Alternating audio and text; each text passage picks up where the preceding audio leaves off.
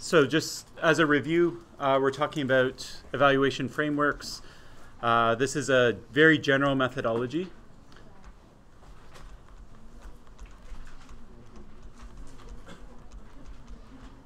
So it can be used for a lot of things. So the flip side, there's sort of two sides to this. So one side, the pro side, is that you can use it to evaluate comparisons between lots and lots of different things, hardware, software, protocols, whatever. The flip side of that is that it's not going to really help you with the detail. You still have to invent what the criteria is that you're going to evaluate these different alternatives under and that type of thing. So it still requires a lot of expertise, domain expertise to use it. So it's a general methodology, and it's for comparisons between alternatives.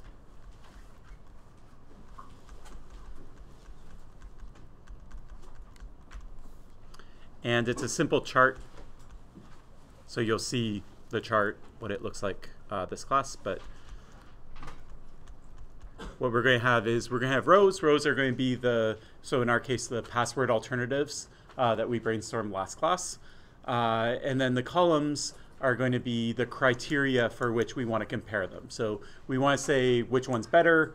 It's not going to be a clear answer that one's better. Some are better in some scenarios, some are better for other things. So what are those other things? What are the things that they're better at? Let's list all those out as columns, and then we'll do some sort of evaluation of it.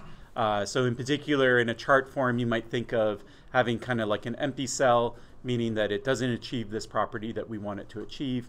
A half means that it kind of achieves it. There's some caveats there. Full dot means it's not a problem. It fully achieves whatever the criteria is. Okay. If you want to do a very thorough job at this, what you need to do is you have to spend a lot of time defining your criteria. Okay. So what is the criteria? What exactly does it mean? Remember, always phrase it positively so that you want a full dot. You don't want an empty dot. The best outcome for you is the full dot. So that's usually just a question of phrasing. And if you were to do this, say, we've asked this in terms of assignments. I'm not sure what the assignments will look like this year, but what we expect is that you actually explain every dot. So every row, every column, you gave an empty dot, a half dot, a full dot. You have to say why. And it's easier to say why if you clearly said what that dot means. Okay, so if you say you have a criterion, or like if it gets a full dot if I see X, Y, and Z, right? Then in your justification, you just have to say, well, I give it a full because it has X, Y, and Z, or whatever the case may be. Okay, so making it very clear is important. You don't want to define the same criteria twice. So there's a few things that you can sort of catch that. You'll see it in the chart because you'll have a column and another column and the dots look the same all the way down. That's sort of an indication that maybe you've captured the same property twice, that there's really no difference between these properties. Sometimes you have a property where nothing gets anything other than an empty dot. That's actually okay, that's fine. What you're saying is that nobody is solving this problem. This is kind of like an unsolved problem. And sometimes that's the story that you want to tell. And so that's not a bad outcome to have. Okay. So let's do an example. So the example we chose is password alternatives. So we talked about different things you might do other than a password. So we'll keep passwords around as kind of our baseline comparison. We thought about biometrics, so I'll think of fingerprints, but it could be iris, it could be face ID, whatever the case may be. A hardware token is a second factor authentication, so you still have a username, you still have a password. Now you have another thing that's giving you a random number. That random number is changing every time you log in. Maybe it's changing over time, or you're pushing a button every time you log in. But the point is that it is updating over time. And so if I steal your password, I can't log in because I don't have this other number. So if I want to break into your account, now I have to seal both your password and I have to seal this token. If I have your password without the token, or conversely, if I have the token without the password, then I'm still locked out. Okay, so it's two-factor because I have to get two things from you. Okay, so that's usually better for security, but it could create usability problems. Now I only have one thing to lose. Right? If I lose one of the two things, then I'm stuck. Okay, so that's why we don't have 100-factor authentication. We could have 100-factor authentication, but it's going to take a really long time to put all those 100 factors in. And if you lose any one of them, you're locked out and things like that. Okay, so these are things that we want to capture in our evaluation framework. Password manager. So this is sort of, you eventually realize that you're not going to create a unique password that's high entropy, good quality for 200 websites. That's just not going to happen. You're going to memorize them all, and you're never going to write them down. So that's just an unrealistic expectation. And so we need to compromise somewhere. And so one way that we compromise is that we actually write them down. Okay, and if we're going to write them down, well, why not write them down in the browser, since that's where you're entering the password anyway? Then you don't have to actually type anything. You can just autofill the password. We can maybe throw a master password on top of it. So if some random person sits down on our computer, they don't necessarily get access to every single password that we have. Because it's a machine chosen password, it's going to be really random, high entropy, that kind of thing. So that's good. For security as well. So this looks like a good compromise. Personally, for me, out of this list, if I was going to choose one of these things, the password manager is what would be my preference. But anyways, you could also think about maybe not basing on passwords, but basing on cryptographic keys. So a crypto key is like a password. It's a little longer. It's a little more random. It's harder to memorize. So it's really something that you have. It's not something that you know. So you'll probably have it on a file on your computer. When the web was when it first came to be, people thought this is how you would log in. Okay, so if we go back to the 90s, people thought you're not gonna have passwords. You're gonna log in with this certificate that's on your computer. And browsers still have that like kind of legacy software support for this, where you can store certificates in your browser. And when you go to a website, it will be like, okay, which certificate do you want to use, and that kind of thing. So that didn't catch on. But anyways, there are a few places like in enterprises and things like that where you might see this model that's being used. Another thing that's kind of like a password manager, it's more like maybe kind of like a cloud password manager, is instead of creating a new account where you have the need to create a new password, you just log into that account with an existing account. And all that needs is for the account that you're logging in via to authorize it, to basically say, you know what, I'll let you log into any account. So you have some new game that you just installed on your phone, you have a website like Facebook, and Facebook is saying if the game sets up their APIs correctly, they can call us and we'll vouch that you are the Facebook user that you are and that you're entering your password correctly. Okay, why would Facebook do that? That seems like they're just sucking up a lot of traffic. They're providing a free service. There's no benefit to them. Well, they're doing it because there is a huge benefit to them, which is they now know when you're playing games, when you're logging in, what you've installed, that type of thing. Okay, so they're getting data as part of that exchange. They're getting behavioral information. And behavioral information as well, yeah. So technically they're only seeing when you log in, so it's not super fine-grained. It's not like they get to see you play the game, right? But anyways, it's a lot of information, just knowing what you install, when you install it. What were you looking at right before you installed it? That might be something they could infer if they have cookies and stuff. We'll talk about cookies later on other websites. Yeah. The final thing is graphical passwords. So the most common graphical password is the swipe pattern on Android to unlock it. And so this is the exact same concept as a password. It's a secret. You memorize it. It's random. The only difference is instead of it being alphanumerical characters, what it is some picture, like some pattern. There's different ways that graphical passwords work. You could have a picture where you have to click on certain points in the picture in a certain order, and if you do it right, then it lets you in. This has been more of a research topic, so researchers have looked at it. Psychologists like it. People with a psych background who've looked at it say it's more memorable, better recall than an alphanumerical password. But once again, it just didn't really catch on. And so, yeah. Anyways, we'll consider that as an alternative. Yeah, please.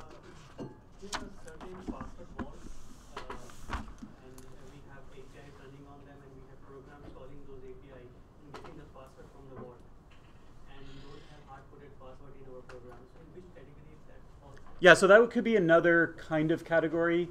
So it's maybe if you want to sort of shove it into something, it's kind of like single sign-on. Like with single sign-on, it's not like you literally give your Facebook password to Facebook. You log into Facebook, Facebook transfers a cookie via their API to the service that you're logging into, And so now they know who you are. Yeah. I was talking in more terms of enterprise level where we have a database as an application. An application has database password not hard coded, but we call through that password bond. Yeah, I don't know. I don't know how to categorize it exactly. Yeah. Okay. Other questions or comments? Okay. All right. So let's think of some criteria. Okay. So now we want to figure out what our sort of columns are going to look like.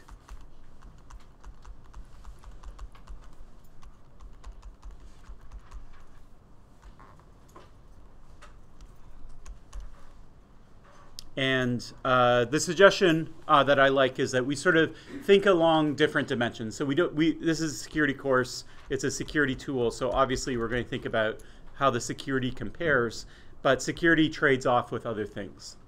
So I'm roughly going to call them usability. And I'll call it deployability, meaning, how much does it cost? Is it backwards compatible? That kind of stuff. Do you have to change how every computer on the face of the planet works? Right? That's not going to be a deployable option, that kind of thing. Okay. Someone tell me, besides password, I told you what I like. Someone tell me something different. What's something that you like out of this list? If you had to choose some alternative to password, what do you like and why? Just shout it out.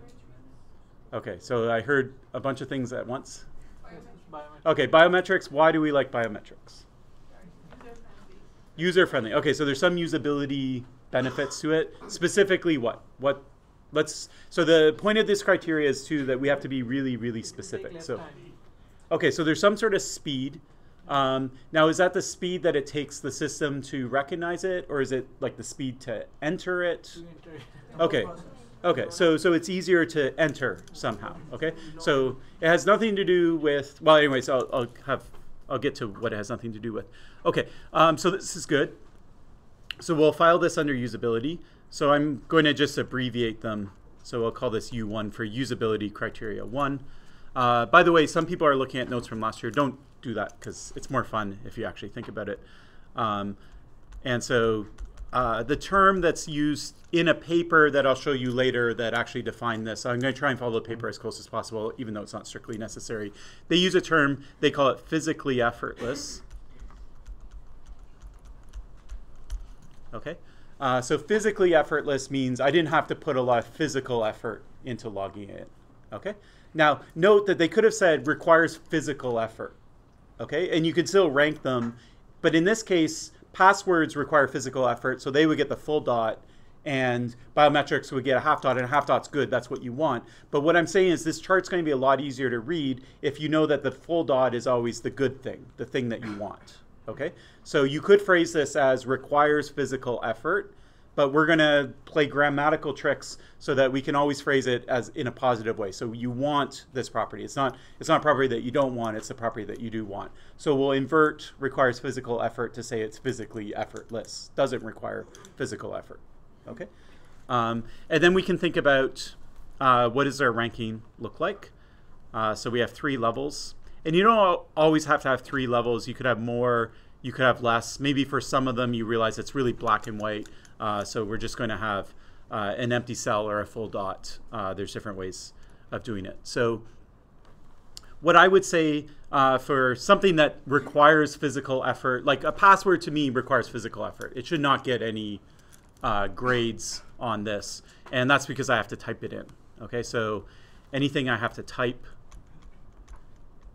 is going to do bad. Then I can go up to my list and say, okay, so passwords I'm going to type. Biometrics I won't have to type. We'll think about what that means. Hardware token I'm going to type in the number. Google two-factor I have to sort of copy and paste from the instant message. I still have to type a password in regardless of what the two-factor is. Password managers I don't have to type. But I do have to type the password in once, right? So is that physically effort or not?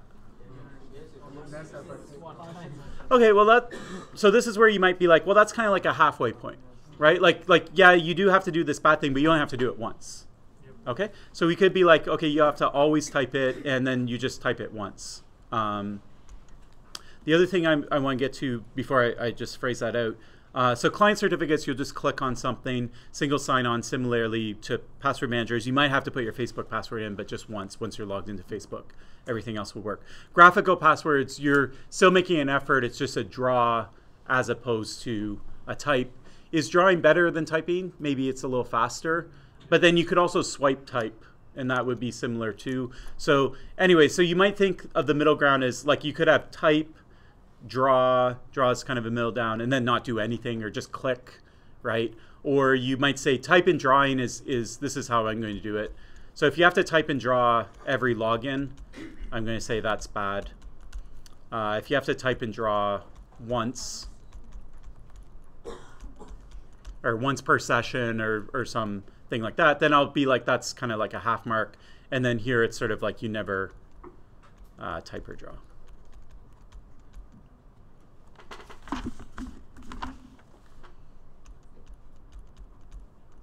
Okay. Now there's different ways of doing this. This is an art, it's not a science. I'm not saying that this is the only way that you can evaluate this exact property. This is the only property that you can come up with. At the end of the day, you hope that the whole thing comes together and tells you a good story. Okay. If something's bad on usability, it should be, not getting full dots all over the place. Exactly how you phrase them and things like that. That's sort of, having done this in an academic setting with other people, you spend a lot of time arguing about it. And it doesn't make a big difference at the end of the day, but you do want to think through exactly what you're doing. Okay, so physically effortless, that's good. So biometrics are great. We can think about what our chart, actually I'll do the chart later. Let's just grab our columns first. Now for me, the fingerprint, when you said the fingerprint usability was good, I was thinking of actually something different. Is there something else that's good in terms of usability of a biometric as opposed to, say, a password? Okay, there's nothing to memorize, right? If you have passwords, you have to remember them, right? And that takes some cognitive ability. You have to recall the password. You might forget the password, that kind of thing. Biometrics, it's always there, right? Now, biometrics has its own kind of bad things, right? Like sometimes it doesn't work. Right? Like for whatever reason you get cut on your finger, or you have a scarf on and you're using Face ID or whatever the case may be. And so we can penalize that as well. But that's a separate category. So we want to think about this. So a second usability factor I would say is nothing to memorize.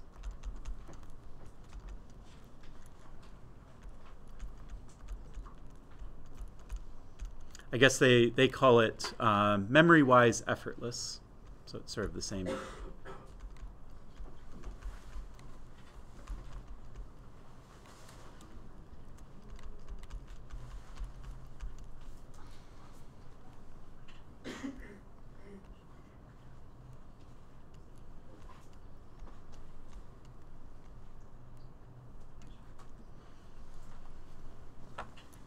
Okay, so once again, we're phrasing it positively. We could say it requires memorization, but we're saying nothing to memorize because we want this property.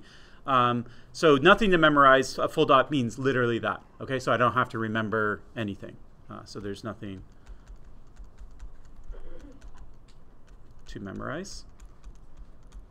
At the other extreme, you might think of passwords. And so if you follow the security advice of people, they'll say, memorize all your passwords, right? So if you have 100 passwords, you're memorizing 100 things. They're all different, right? Everyone uses a different password for every site. You only memorize it. So we can think of the extreme case being n passwords for, I'll say x. It's usually a better variable. So x passwords for x websites. You use passwords, obviously, for things other than websites, but we'll just think about websites. Okay, and then we might think of the middle ground. So if we do a sanity check, we can kind of go through and be like, okay, so passwords, I have to remember X passwords. Biometrics, I don't have to remember any, that's 0. Here, I'm going to have to remember X because I'm still going to have a password for every site. I'm just going to have some extra stuff. Same with two-factor. Oh, password managers, how many passwords do I have to remember? One. Okay, is 1 0 or is it N? Or is it X? Sorry. It's middle ground, so that's a good candidate. So for a middle, you might say 1 password for X sites.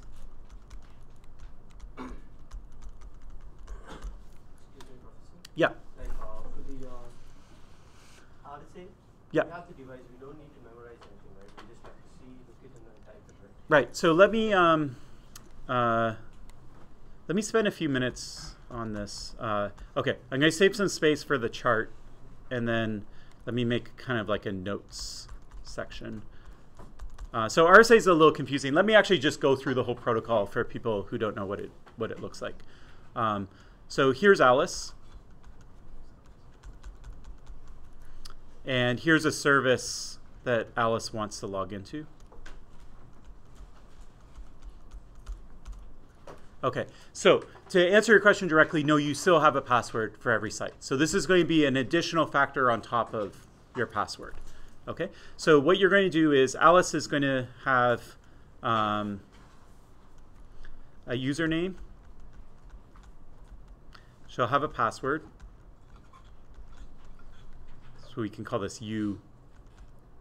And we can call this P. And in addition, she's going to have this like token thing. It might be on her phone now, but it used to classically be like something that would be on your keychain. Does anyone have an RSA token on them that can hold it up? Just show and tell. Okay, while you dig that out, I'll just do a little drawing.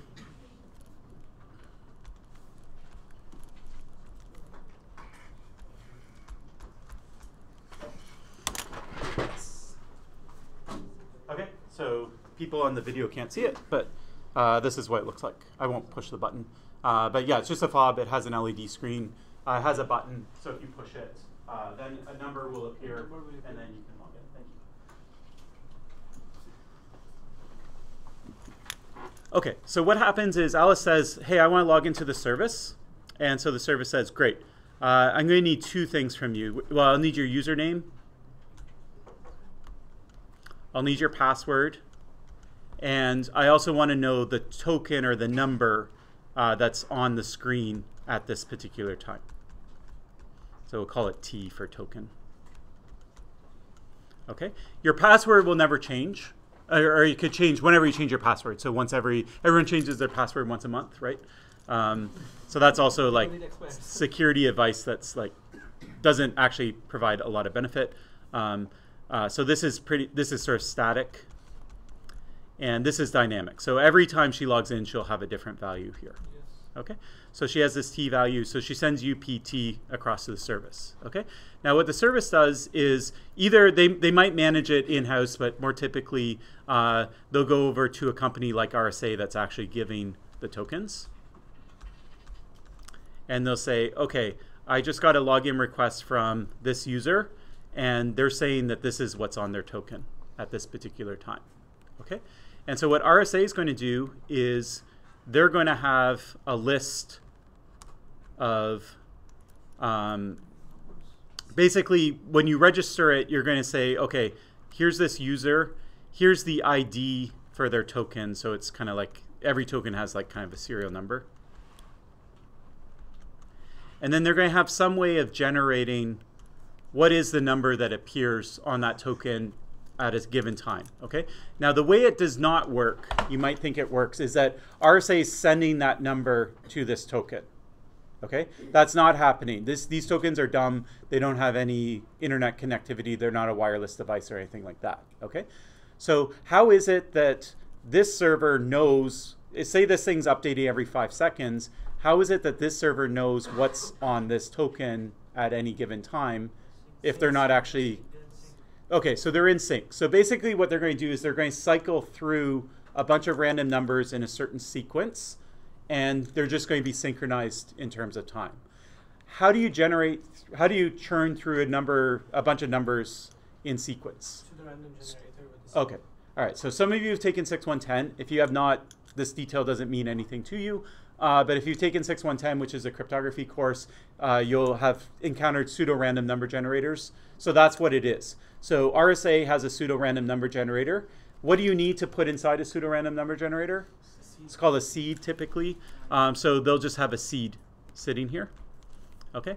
And your token has a physical in its circuit, also has the same pseudo-random number generator, and that seed is hard-baked into this token. Okay. So at one time, RSA held both the token and the database They set them up, synchronized them, and then they sent the token off to the company. The company gave it out to Alice. Okay. So anyway, so then what RSA will do is they'll run PRG on seed up to the current time. They'll check whether it matches this. They do allow for some slippage because they realize that the timing isn't always perfect. And so if the number doesn't match what it should, they'll be like, okay, well, does it match the previous 100 values or the next 100 values? And then they'll kind of resynchronize their clocks in order to do it. But with this, they have sufficient information to make a decision. Okay, so they can send back to the server either, yes, this is what should be on this user's token, or no, this is not what should be on this server's token. This user's token, pardon me. Okay, so they send this back. Okay, then the service, if they get a positive response from RSA, then they'll check the password. So the service has a database too, where it has usernames and hopefully hashes of passwords, not actual passwords. And so it will go and it will say, okay, is P the right password for this user? And then their password log will get either a yes or a no.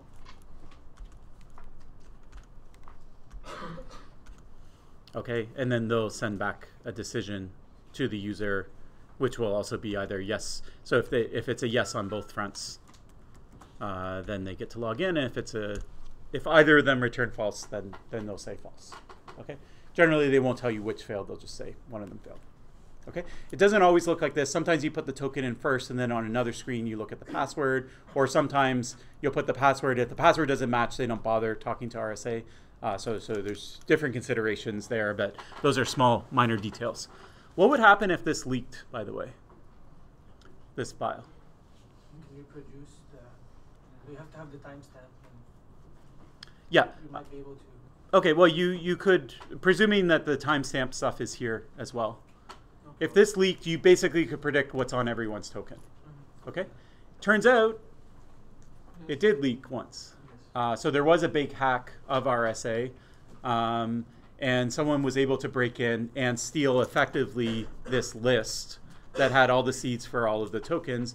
And so everyone that had a token, well, so what happens then? Does that mean I can log in as you? So no, so I still need the password. So that's okay, right? But all it did is it took two-factor authentication and reduced it to one-factor authentication. So now the security that you have is a username and a password, okay? But it got rid of that second factor. There was no additional security on top of the account, okay? How did they hack RSA? That must have been pretty hard. RSA is a huge security company. Phishing? Yeah, so they sent an email to the HR department, and they said, here's this file that you've been looking for. The person downloaded it. It had some malware in it. And anyways, well, actually, I'll go through detail because it's actually a really interesting case. So when we talk about social engineering, we'll talk about it. But yeah, that's how hacks work today. Okay, that's how the biggest security company got hacked. It wasn't people, breaking in, penetrating the network. It was a social, what we call spear phishing. And so, yeah, we'll do 2 classes on social engineering because it's a really kind of good topic. Anyways, back to passwords. That's the story there. So you still have passwords for every site. You just have this additional token.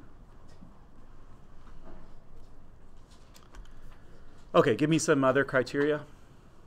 I'm realizing now that I should have left more space for this. But. Okay, so we have some good kind of usability stuff.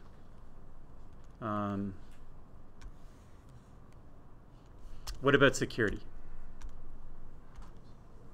Can we say it's unique? Okay, so there's something about, if we want to stick with the RSA thing, what is it that, is an RSA token more secure than just a password? Probably, right? I mean, it's no worse, definitely, right? At best, it adds nothing to your security. Now you have to carry something around. Okay, so it's a little worse for usability. We can actually, I'll add that in as usability. It's one that we had last time. So nothing to carry.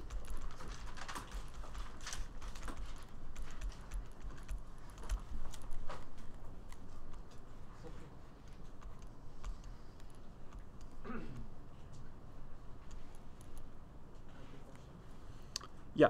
Like a table there, are we going to be able to compare criteria that are mutually exclusive?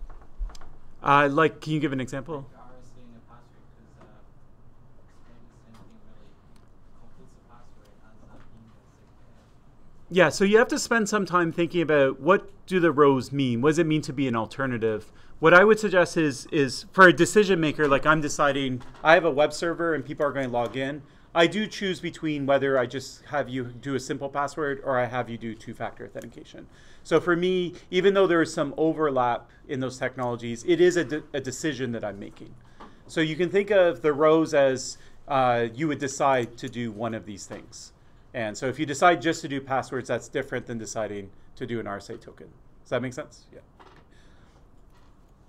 Okay, so nothing to carry. So an RSA token would do bad. So you have like something new to carry.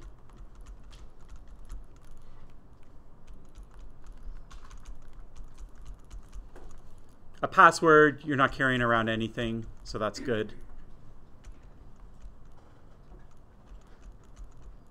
The middle ground, some people argue, is sometimes there's things that you're carrying around with you anyways. So like an RSA token, that's kind of like a new thing. But let's say you're doing Google two-factor authentication. They're basically the exact same technology, but one's on your phone and you're carrying your phone anyway. So that's a little bit better than introducing something new. So you might phrase the middle ground as something to carry that you're already carrying. That is common.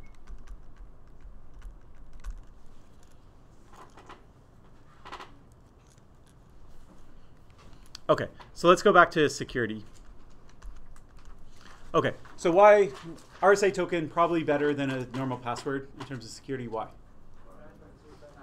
Okay, so it's random. Why is random good? Hard to guess. Hard to guess. Okay, so one thing I can do is if I don't know your password, there's one attack I can always do, and it's always try every password.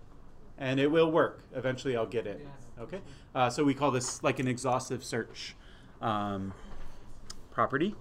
So I'll phrase it as resilient to guessing. And I'm actually going to split it into two.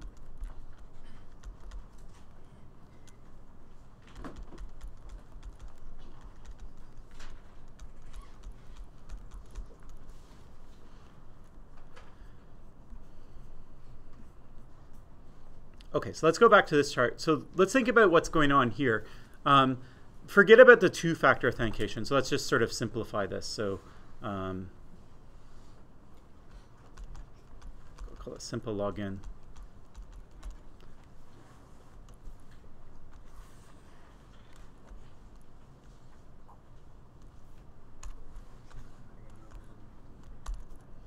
So this is RSA.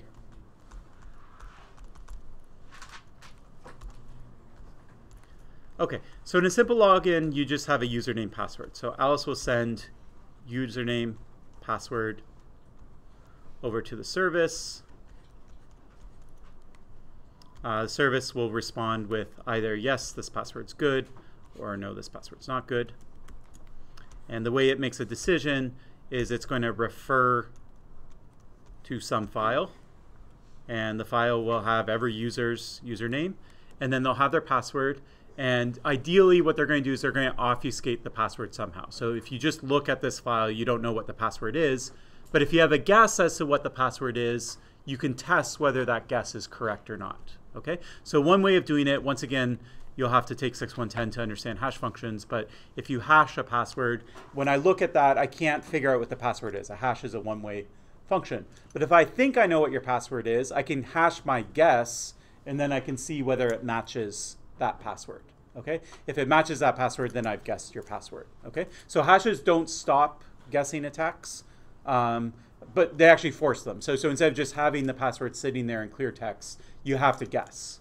Okay, now there's two ways in this scenario I can guess. One way is I can send username 1 to the server and it will say no, and they'll say username 2, username 3, username 4. Okay, what happens after I guess 10 times?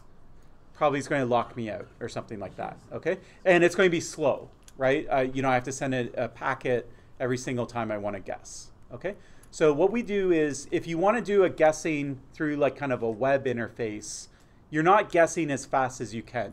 You're sort of subject to what that web interface is allowing. It's going to be slow because it's going over a network, that kind of thing. So when that kind of slows you down, okay? Now slowing you down is good because what that means is I can guess less passwords, okay? I have less at the end, okay? So if your password's weak, it's going to take me longer to find it as opposed to if I'm not slowed down, okay? So slowing down is in your favor. You want, it would be great if all password guessing had to happen through a web interface.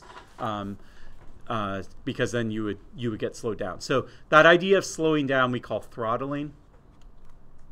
So you can have throttled guessing.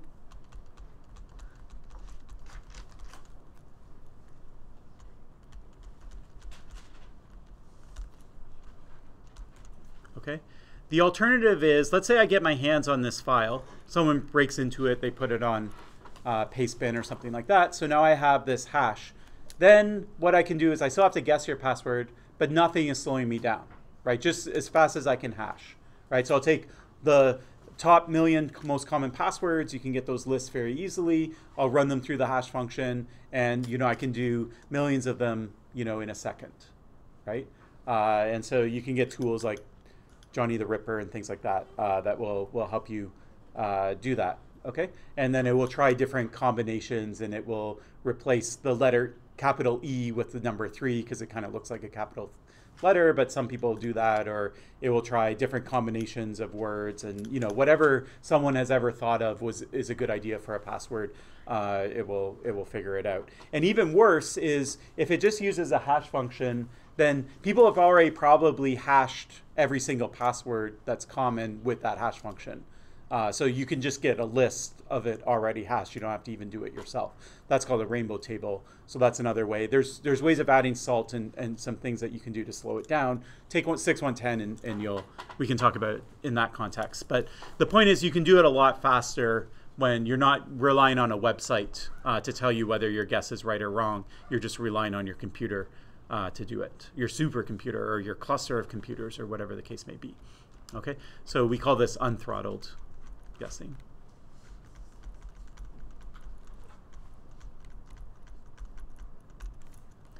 Okay, so let's say that we want you to be resilient to guessing. What we need to say is we have to say something about how good your password is. Okay, so some passwords are resilient to guessing and some of them are not, right? If you choose the password dog, it's not going to be resilient to guessing. Okay, if you have some 64 character alphanumerical selected completely random, that is going to be resilient to guessing. Okay, so where's the line? When do we cross from good password to bad password? Okay, and can we actually say something about the quality of passwords? Like, let's say I want to measure it. How would I measure the quality of a password? Can I look at it and say, oh, that's a 10 and that's 100? Okay, so there is a concept. We can use special characters. Numbers, Okay, so there's a few things we can do. First off is we can look at, like what character sets it's drawing from. That actually doesn't tell you anything unless if it's randomly selected. Okay, if it's randomly selected, then the more characters that you select from, it's better. Even if you have alphanumerical, capital, lowercase, numbers, special symbols, you can still have easy to guess passwords in that sense. Okay, so what we have is there's actually a mathematical, once again, it's more of a 6110 topic, but there is a mathematical definition of unpredictability. Okay, how unpredictable is something? So a password that I can guess is predictable, and if it's unpredictable, we call that entropy. Okay, and you can put a number on it, literally. You can say that's 64, or that's 10, or that's 20. Okay, the unit is called bits, and so if something has 64 bits of entropy, what we say is it's as random as flipping a coin 64 times. So if you flip a coin 64 times, you'll get a heads, tails with 50% probability 64 times. That's some pool of randomness. And so we're saying your password is as random as that. Okay? So anyways, entropy not super important. But the point is that if we have throttling, we can tolerate lower entropy. We don't need high entropy or good quality passwords because the web interface is going to slow you down. But if we want to be resilient to unthrottled guessing, where you can go as fast as your cluster of computers, then we're going to need even higher entropy. Okay. Now, where is that line? How many bits are enough? We don't really know. Okay. But the numbers that the paper that I'm citing sort of put on it is, first off, they don't really consider a middle ground. They just consider this as either it's sufficient or not. And so in the throttled world where a web interface is slowing you down, they still want to see 64 bits. Okay, so if you don't have 64 bits, if you're less, then you're still going to be resilient. Even in a throttle environment, I'll still have a chance at guessing your password. If I have more than 64, then the web interface is going to slow me down. But if I get rid of the web interface, then I can guess a lot quicker, and 64 is not going to be enough. Okay, I'm going to need something that's higher. So NIST has a standard that says you need 112 bits.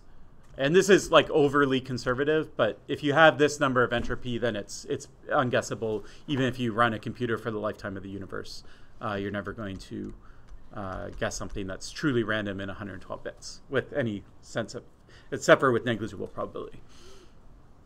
Okay, what does this mean? I'll interpret it for you. Okay, so one thing we'll have to do is when we put these dots in is we're gonna have to figure out what is a password, what is what's a fingerprint, like how much entropy does that have, how much does a key have, that kind of thing. So I'll guide you through that. But now we at least have a template for kind of thinking about the security property.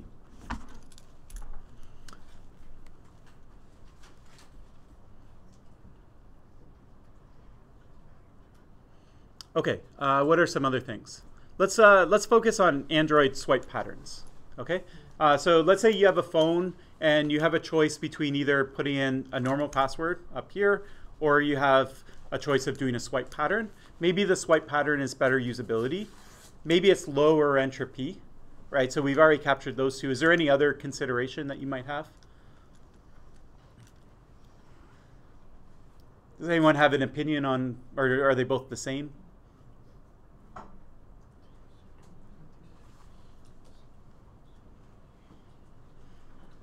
Is there anyone who would choose the swipe pattern? Why? Easy, fast. Yeah.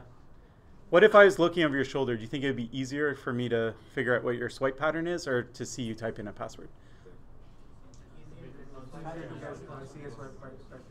Okay, so maybe a swipe pattern is actually a little easier. In both cases, though, I could look over your shoulder and see what you're typing in. If you put a fingerprint, can I do that? What if you have a password manager and I watch you, click on a login, it's yellow, and you say, yeah, put in password, and then your password appears with the asterisks. Can I see you actually type your password in? No, because you don't type your password in, right? So shoulder surfing is something that we might consider. So this could be another security property.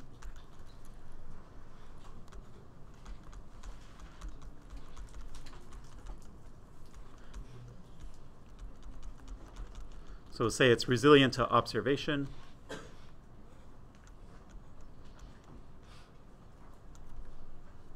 So here we might say you type or draw something. Here we can say there's nothing entered. Maybe there's a middle ground, not sure what it is. Anyone have a good middle ground? Okay, what about your password? So I can't see you type your password in, right? There's nothing to see. Is that true? Is there nothing to see with your password? What do you mean by nothing to see? Well, I can't see you type it in, right? So I'm going to put my finger on it. So there's nothing to see here. What if I held up my thumb? Is there something to see? No. Well, you can't see it from there, but if you had a high definition camera, could you see something? Yes. Probably. So it actually happened. So there were some politicians that showed their fingers on high definition television, and someone was able to take their password and then create a rubber thumb with the password printed on it, and then they were able to unlock an iPhone with it. Not that person's actual iPhone. I think it was the president of Germany or something. I forget the exact details. But anyways, so that's an example actually of theft, right? So with a fingerprint, I could actually kind of steal your fingerprint, okay? And there's other things I could steal here too, right? You could think about if I steal your token or your phone, where we're eventually going is you still have the password, so that's not going to be sufficient. But in a client certificate, that's the only thing you have. It's sitting on your computer. If I can steal your computer, then I can log in to all of your websites. So we could think about resilience to theft.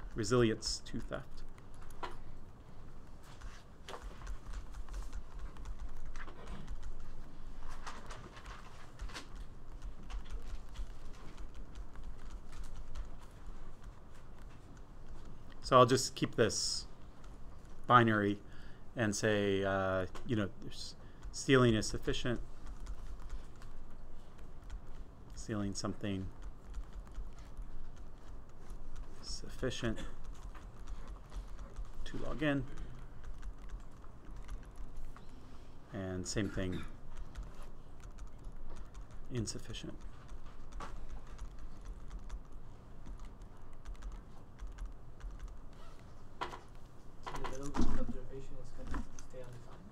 Sorry, yeah, we'll just leave that. I'll just drop it.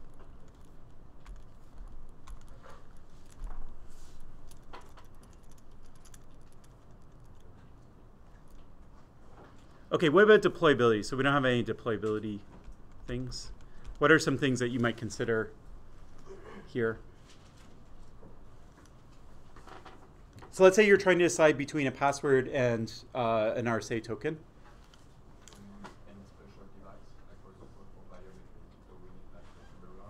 Yeah, okay, so for fingerprints, we're going to need a fingerprint reader. Why is that bad? Okay, so cost is basically, it boils down to cost. Yeah. Yeah, there's maintenance, and so we can maybe come up with a couple different criteria. Let's do cost, that's the most obvious. So we want to phrase it positively, so we'll say it's inexpensive, or we can say it has negligible cost.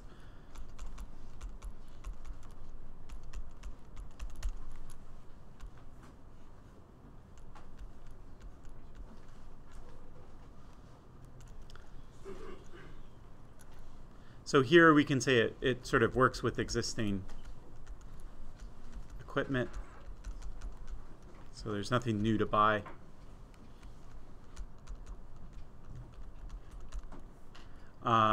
Here there's something, you have to buy something new.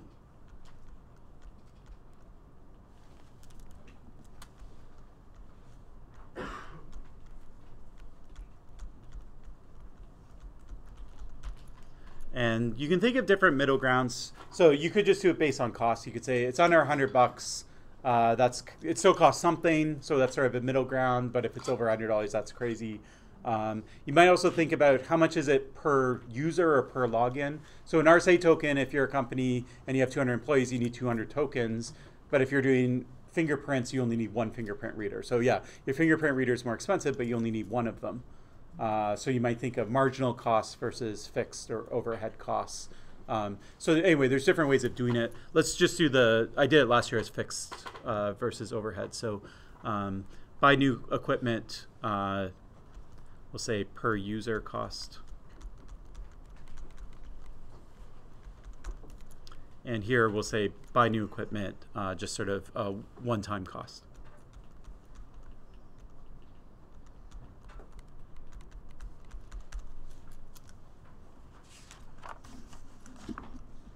Okay, so there's lots more, but this is a good enough set that you can definitely get the idea of it. So let's just complete it, and we'll actually do our little chart.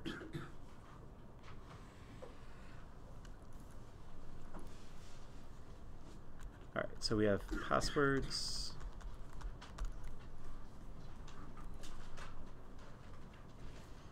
Biometrics, RSA. I'll try and write them small.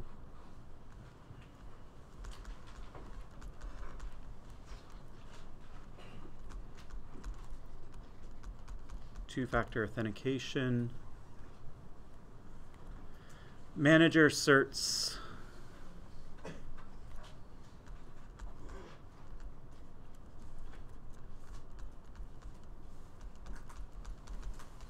single sign-on, and if I'm not mistaken, graphical. Okay. So here's our 8 rows in this table.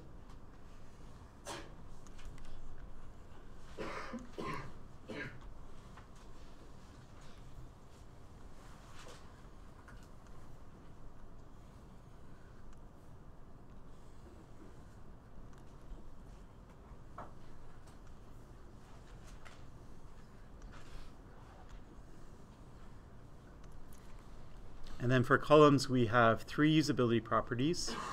We have 4 security properties and 1 deployability property. So 1, 2, 3, 1, 2, 3, 4, 1.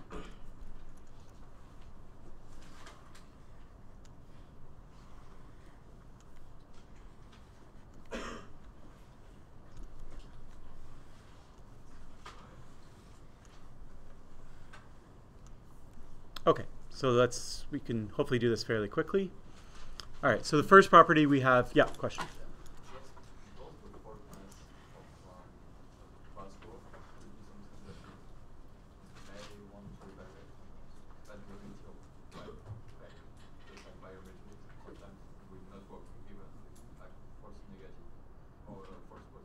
Yeah. So there are, so you wanted new column, right, to capture that? Is it which, sorry? Okay. Yeah, so you can introduce new columns to capture that, right? Yeah, so anyways, these columns aren't meant to be complete. So there might be columns that we missed as a result.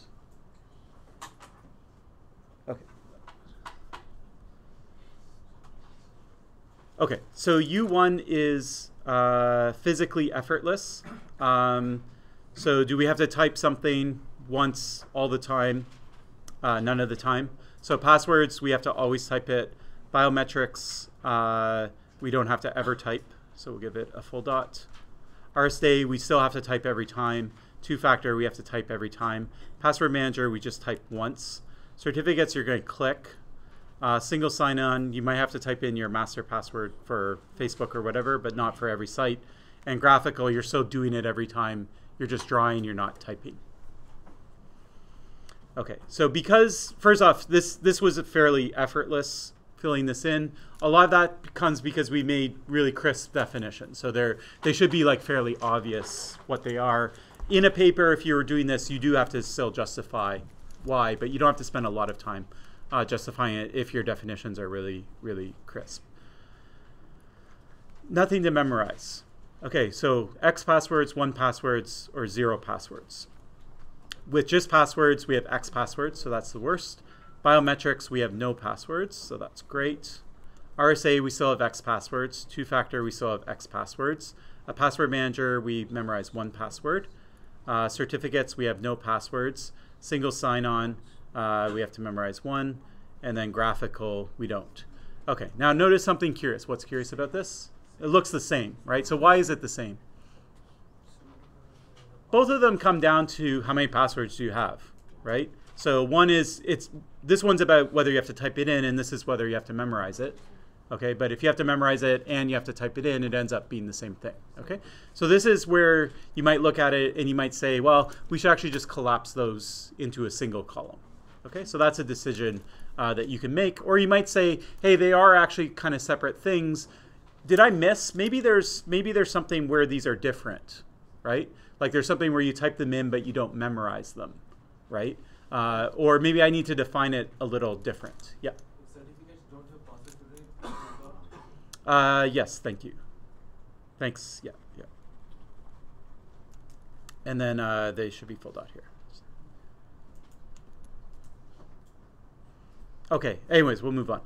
So U3, nothing to carry. Okay, so passwords, we have nothing to carry. So that's great. That's actually why they sort of caught on. Biometrics, I'm carrying my fingerprints with me anyway. That's close enough to saying nothing to carry, so I'll give it the full dot. RSA, I do have something new to carry. Okay, so it's not going to get anything. 2-factor authentication, I have to carry my phone. I'm kind of carrying it with me anyways. That's sort of maybe in the middle ground.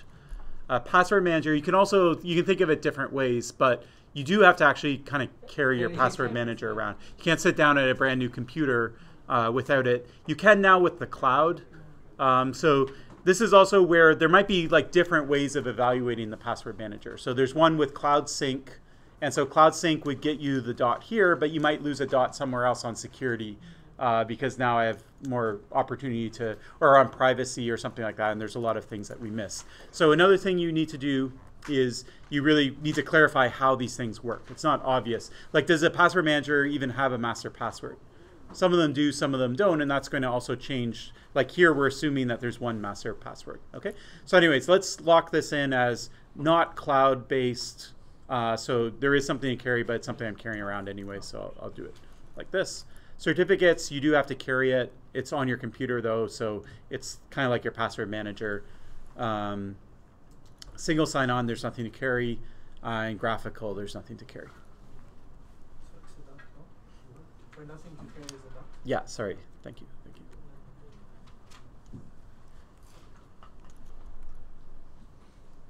Okay, so let's turn to security. So now we have to figure out, okay, what's the entropy of all of these things? Okay, is it bad? And so the end result here is either, notice that if you get a full dot here, you have to get a full dot here, because if you have more than 112, you also have more than 64. Okay, so if we look at these two properties sort of side by side, you could get none. You could get a full dot here, but not here, or you can get a full dot here. So there's actually only 3 combinations. The thing that's impossible is a full dot here and an empty dot here. Okay. How random is a password? Depends. Okay, so it depends on the password. Let's skip it. Let's come back to that. What about biometrics? What about fingerprint? Is that, you know, how much entropy does a fingerprint have? Okay, so it depends on the biometric itself. So you can do some analysis of it, and some of it's guesswork and things like that. We think that they're probably actually around that 64-bit thing. So they're not super strong. They're kind of sufficiently, sometimes they might be lower bounded by like 40 bits or something like that, but they're kind of in that middle ground. So that's why I kind of wanted to highlight the difference, or the authors of the paper wanted to highlight the difference between throttled and unthrottled. So fingerprints are the one where we might give it the full dot if you're using a web interface, but if I have just a hash of your fingerprint, I can probably guess it. Okay, so sorry, this should just be empty.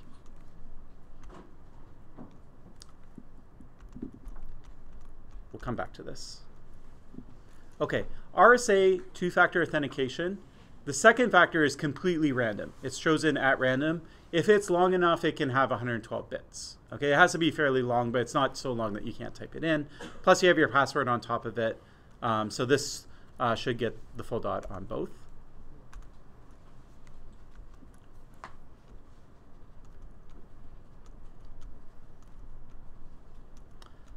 Password managers, once again, you have to make some assumptions about how they're going to be used. I'm going to assume that because you only have to memorize one password, you're going to pick a pretty strong password as your master password.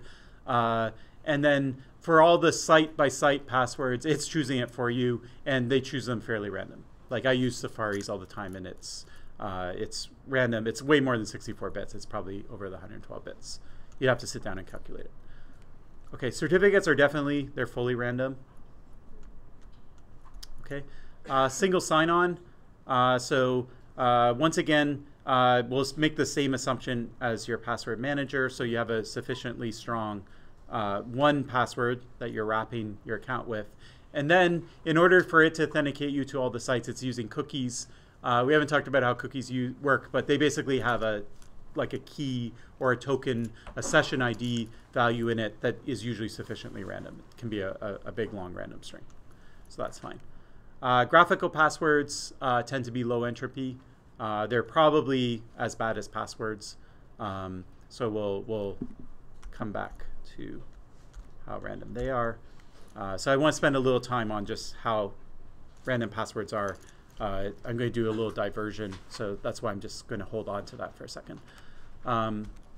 Okay, next one, resilient to observation. Okay, password, I can see you type it in, so I'm not going to give the mark. Biometrics, I can't see it, so that's good. RSA, I can see you type it in. I can see you type in both of them. Two-factor, it depends how it works, but assuming that you're like kind of typing, I can shoulder surf and see the text message that you get. Plus, I can see you type your password in, so let's not give it the mark. Password manager, I can't see. I can see you type your master password in, but I can't see you when you're on a site-by-site basis, it's going to autofill it, so I won't see it. Certificates, same thing, it will autofill. Single sign-on, same thing, it will autofill. Graphical passwords, I can see. Maybe even easier to see than a password. Resilient to physical theft, okay? Can't steal your password physically, right? I can steal it, like I can shoulder surf it, but there's nothing physical to steal. Biometrics there is. I can steal an image of whatever it is that you're using as your biometric. RSA, I can steal your token, but not your password. But if I just steal your token, that's not sufficient. Okay, it's necessary, but not sufficient. So we won't ding either of these. Similarly, I can choose your phone. Password manager, there's nothing to steal. I can steal the manager itself, but if it's wrapped in a master password, I don't know your master password, and I can't physically steal it. Certificates I can steal, so there's something that's sitting on it. They might be password wrapped too, but anyways, my mental model of certificates, just to make it a little different than managers, is that it's a file, it's sitting on your computer, and so if I can steal your computer, I can steal your file. Single sign-on, there's nothing to steal. Graphical password, same thing. Yeah? I think single sign-on tokens can be stolen because that happened in November with Facebook, I guess. Right. Okay, so here we did define S4 as physical theft, right? So that I wouldn't consider a physical theft, but you are right, they can be stolen. So it's similar to stealing your password from your password manager. It's data, so I'm doing a data style theft. And so that's what we need. We need another column to capture that idea of whether we can steal things. So I'll show you the full paper. The full paper has like 30 columns, but one of them will deal with that exact attack. Yeah. There's a dot missing on the password. Oh yeah. So yeah. Sometimes I forget the difference between a full and a half. Okay. Let's do deployability quick, and then we'll circle back to the others. So do we have to buy anything? So passwords, we don't have to buy anything, so that's good. Biometrics, we have to buy one thing. RSA tokens, we have to buy everything. Two-factor depends, like maybe you already have your phone anyways. Let's kind of put in, this breaks the semantics of what a half dot means, but I don't want to give it a full or an empty. I'll just pencil in that way. Managers are free.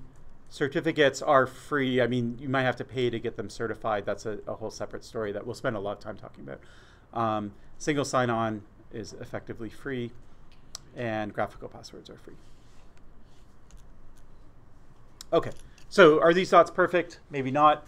If you do this in assignment, you should spend more than the amount of time I just spent on doing it. But anyways, this gives you an idea of what it is. Okay. If we look at this, when we come back from the break, I'll fill in the 2 question marks. If we look at it, what's the best? So you can't really tell. I mean, it depends. Once again, it depends on what you care about. So biometrics does look good. It has a lot of full dots. But if you care about costs, if that's your most important thing, then it's not good, right? And so this chart isn't meant, you're not supposed to have a totals at here and say, you know, you get 2 points for every full dot and 1 point for every half dot, and we're going to add them up. This is meant to just neutrally say, okay, there's all these trade-offs that exist, and this is going to help you sort through what those trade-offs are.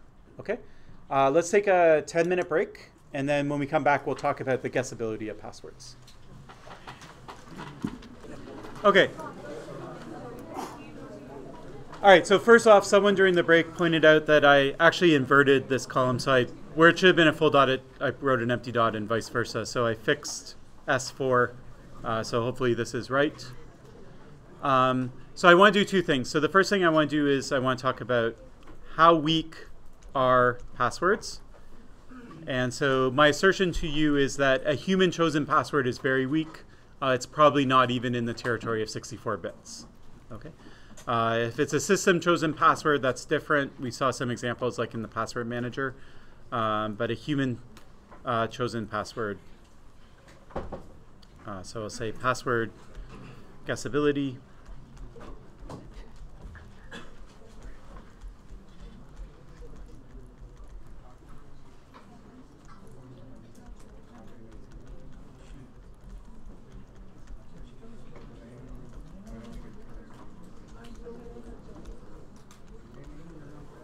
So system chosen, the assumption is that it's random.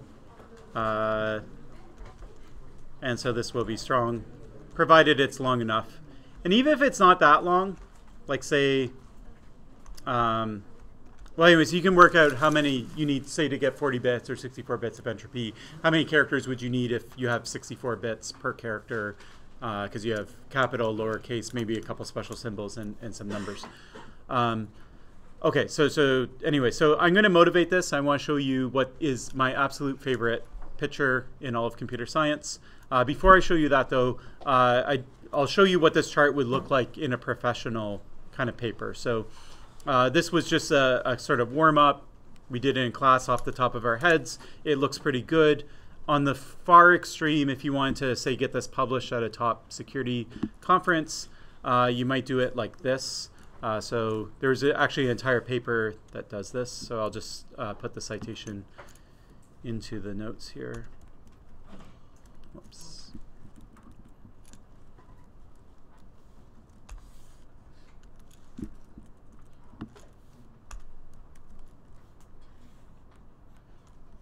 So you can look up this paper. I think it's also linked to from the course website, if I'm not mistaken.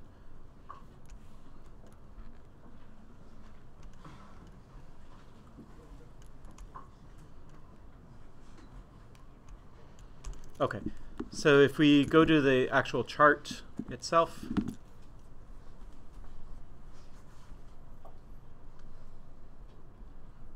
they do a little better job than us. So this is their chart. So first off, you can see they do actually evaluate a lot of different things. So sometimes they look at this. We looked at one thing, for example, password manager. We looked at one kind of configuration. They might look at two configurations. Okay, so like different actual systems. There's other things that we didn't talk about, like you can have paper-based like passwords where you have this like grid and you read your paper out. For graphical passwords, they looked at a couple different types. For federated, they said, okay, what's the difference between Facebook and say Microsoft, which passwords not really used much anymore, but like there might be specific differences between them. So anyways, and then instead of just RSA, they looked at a bunch of things that are kind of like RSA, like YubiKey and IronKey and a couple of different things there. Same with Google Two-Step. There's other kind of competitors, and they all do things like slightly differently. Okay, so it's sort of a more thorough look. Then you can see they do have usability, deployability, and security, but they have lots of different ones. So we looked at some of them. So we talked about Memorize, Effortless. They have an idea of how scalable is it for users. We talked about nothing to carry, physically effortless. Is it easy to learn? Is it efficient to use? What about errors, right? If you're, say it's an RSA token, how easy is it to type a number in wrong, right? And then you're going to make an error. So how frequent are the errors? What happens if you lose your device, you lose your password, whatever it is? Can you recover it, right? If you lose a finger, you're kind of out of luck. Deployability, so we talked about cost per user is how they phrase it. They think about compatibility. Do you have to change how all the computers run? So for example, if you have a third party, you have to introduce that. That has to be a server that you put up. You know, like RSA tokens, they need this other server, that kind of thing. Accessibility, is it proprietary, mature, that kind of thing. And then for security, they have resilience to physical observation, so that's kind of like shoulder surfing. Targeted impersonation, so if I know some details about you, can I guess, for example, your password? Throttled guessing, unthrottled guessing we used. Internal observation goes back to the cookies thing. So can your computer steal what it needs to steal? Or if I have malware on your computer, can I steal it? If I have a malicious frame that's running parallel to your frame, can I reach in and grab what I need? So that's, they call it internal observation. Leaks from other verifiers, so if you have third-party verifiers. Phishing. So one of the nice things about password managers is if you go to Google with 3 O's instead of Google with 2 O's, your password manager will say, I actually don't have a password stored for that file, for that website, and it won't put your password in. But if you go to it as a human, you might say, oh, that looks like Google. The website looks exactly the same as Google. I don't notice that there's 3 O's instead of 2, and then I might put my password in. So some of them can protect you from phishing. We talked about theft, physical theft. Whether we use a third party like Facebook, So that introduces, first off, we have to trust them so that they always make the right decision. And then there's privacy considerations there as well. Explicit consent, you can read the definition, unlinkable as well. So anyway, so this is kind of like what a more thorough, polished job would look like.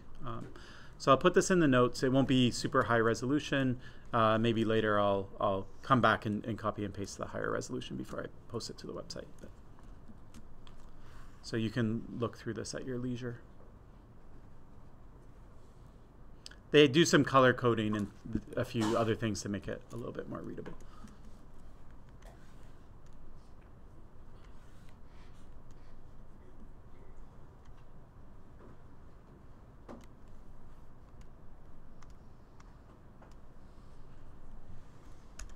Okay, now if you had to do this on assignment, you're going to do something in between, right? You're not going to go quite this crazy, but you'll do it a little better than we did in class.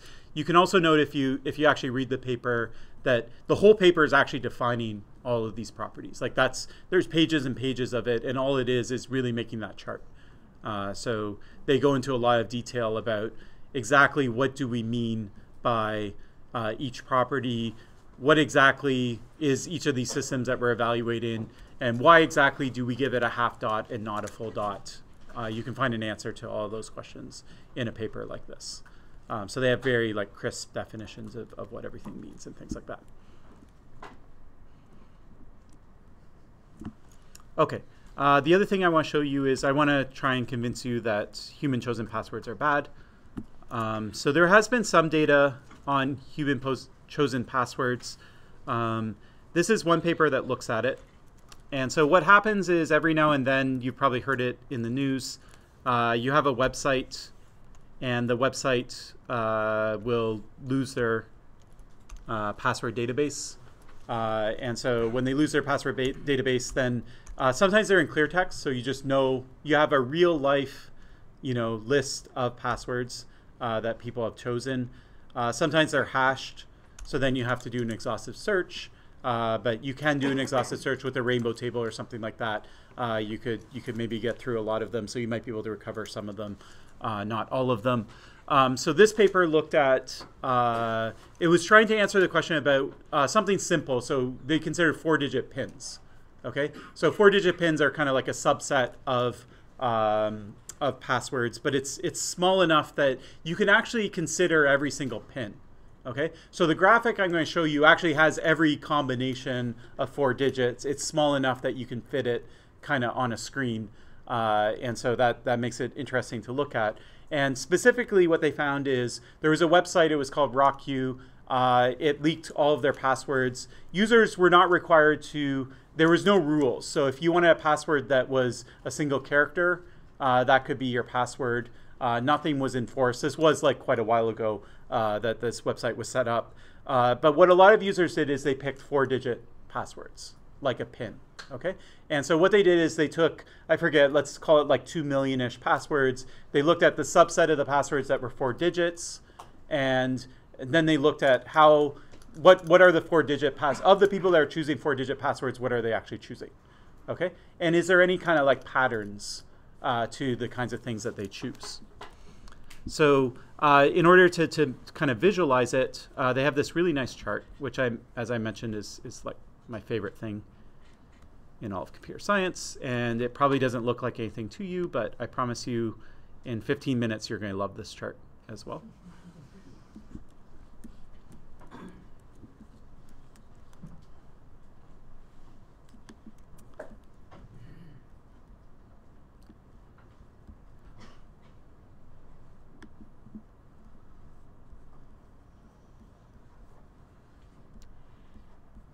Okay, so I'm going to struggle a little to get this on a full screen.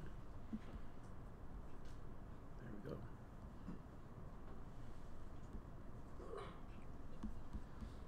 Just zoom in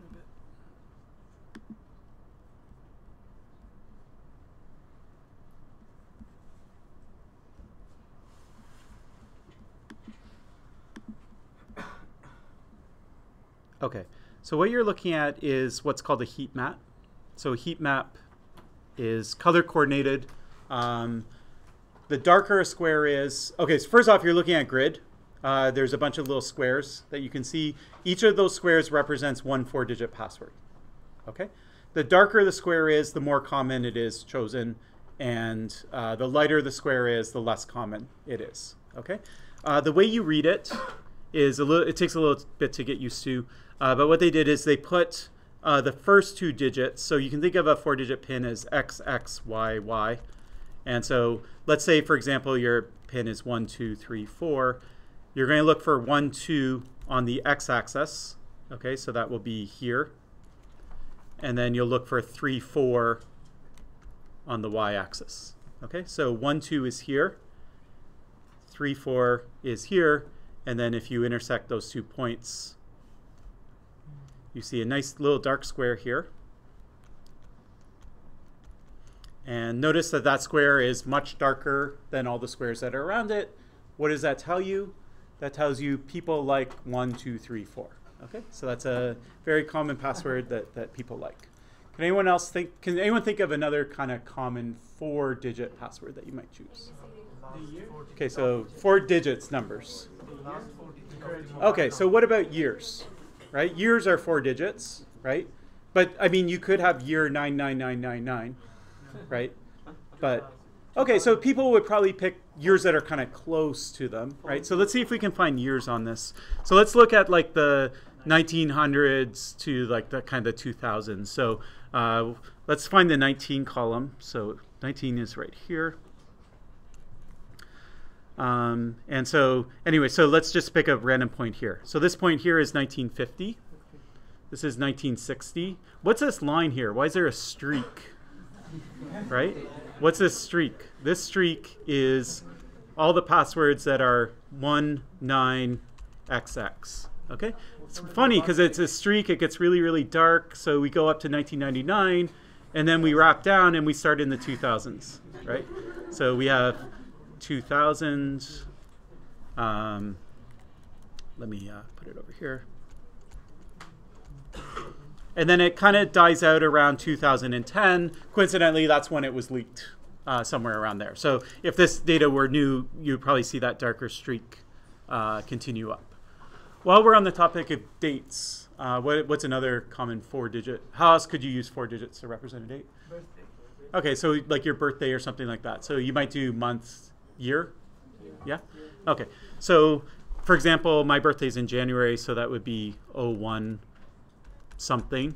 So we can find that. So here's 00, here's 01. And you can see it's darker, so there is a darker column. It's kind of funny because this dark column ends at 31, but then the next one ends at 28. Then the next one ends at 31. Then the next one ends at 30. Then 31, then 30, then 31, 31, then 30, then 31, then 30, then 31. And then when I get to 13, it just kind of disappears. Okay, so why is that? Because those are the dates, at least in a Georgian calendar, those are the dates of the year. So if you're an alien and you're coming to Earth and you don't know anything about human civilization, all you know is what are the 4-digit passwords that people choose and which ones are the most common, you can infer what our calendar system looks like, at least in the Western world. Okay, so this is month, month, date, date. Now Americans are weird because they usually will do date, date, month, month, right? Or maybe we're weird, I can't remember. But what you'll see is if you look down here, you'll see the exact same flip, right? You have the exact same pattern, it's just flipped. And so this is for day, day, month, month. Okay, so like 01 goes up to 31, then 28, then 30, et cetera, et cetera. This line here is basically something where you have like AA, BB. So you have the same number repeated. Every now and then there's like little dark spots. So this would be something like, actually we'll talk about that one in a sec. So this one would be 7777. So they're numbers that have a nice like kind of symmetry to them. Sorry, I should actually phrase this as ABAB.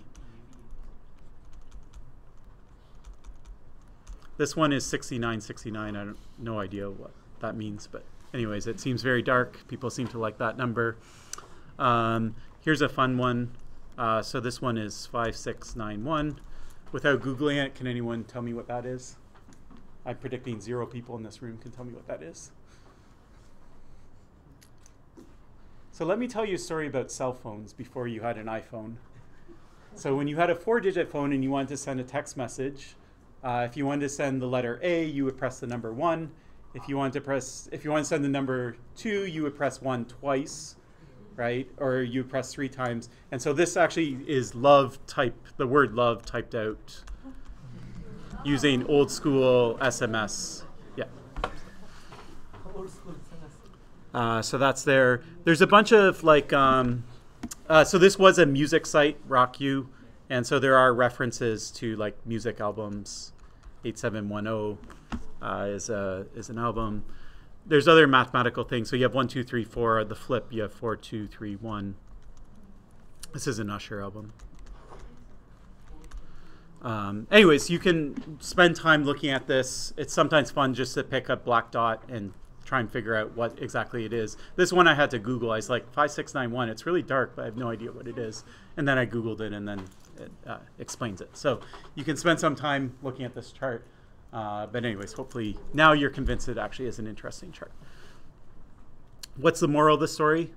The moral of the story is you're going to guess a pin, right? So this happens in real life. Like there was a case in California where someone bombed somewhere, or they threatened to bomb. I can't remember. I think they actually bombed something. And they got a phone. It had a 4-digit code on it. The problem with it was an iPhone, and so the FBI or whoever was investigating, they were worried that if they typed it in wrong 10 times, then it would lock. Okay. So anyways, they were able to circumvent the hardware that protected it. So and it turned out there was nothing on the phone anyways. But anyway, so that was how they resolved it. But let's say that you couldn't. Like that hardware is perfect. You have 10 shots at a password. Are you going to type 1111, 1112, 1113? No, you'll never guess in that order, right? What you're going to do is you're going to probably guess 1, 2, 3, 4. Then you're going to try 2001, right? You're going to guess them in frequency of the most commonly picked, okay? And that's how real guessing works online. So nobody guesses your password as AAA, AAB, AAC, right? No one does that, right? They know now there's been enough password leaks that we have a lot of data on what human chosen passwords look like. They do conform to basic rules. And so password guessing is a lot stronger than you probably think in terms of a mental model of what it looks like. Okay, so if you're to guess 4-digit pins, and they do some statistics in the paper, I forget what they are, but you can do a really good job even if you have 10 guesses. And let's say you have 100 passwords and 10 guesses, you'll break a bunch of them just by guessing the most common passwords, because people don't choose things that are randomly. Okay, so anyways, that's really important when you think about the security of your alternatives. The best thing that you can do is at least get the security up to where if you have a web interface, you have some sort of throttle guessing, it's going to be secure. So passwords are absolutely not going to get the dot here and not get the dot here as well. Okay, so that's what I want to say about passwords. Questions? Or about evaluation frameworks?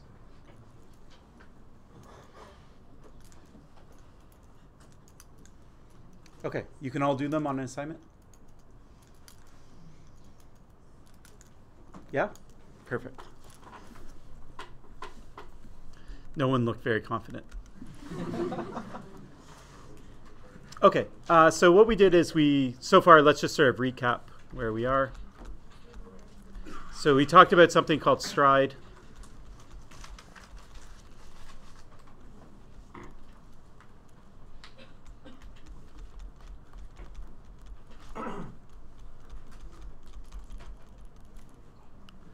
We talked about evaluation frameworks.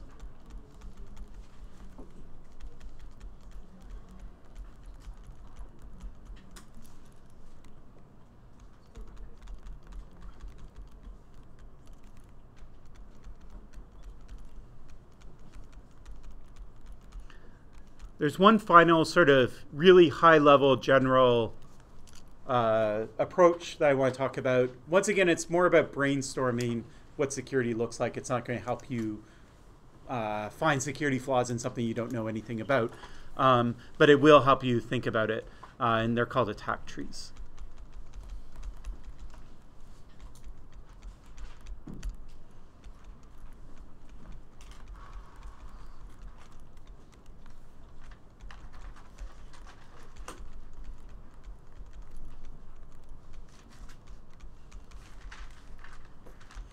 So as I look at this now, I realize that maybe the order that I present these things is slightly out of order. You can think of evaluation frameworks are kind of the most general because you're looking at more than security and you're looking at more than one solution. So they're kind of the biggest in terms of their scope.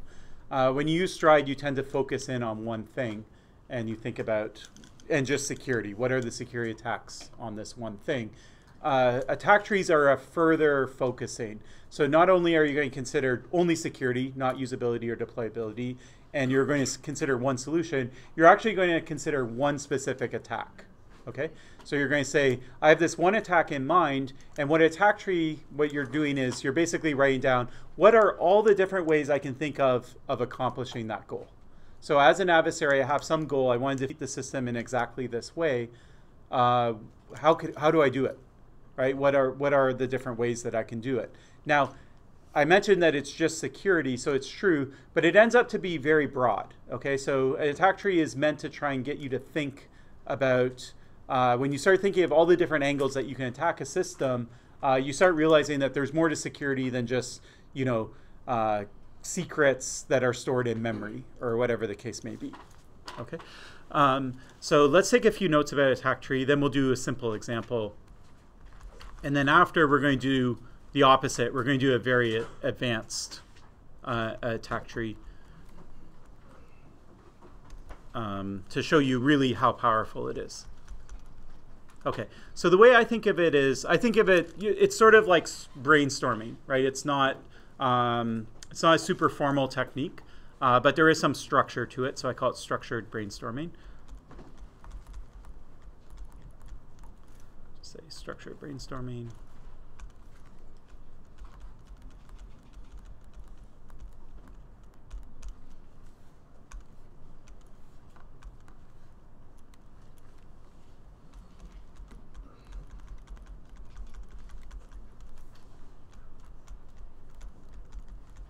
You can absolutely use Stride to do this, so it works well with Stride. Stride isn't meant to be used in isolation, or it's not necessarily that you use this and you don't use Stride, or use Stride and you don't use this.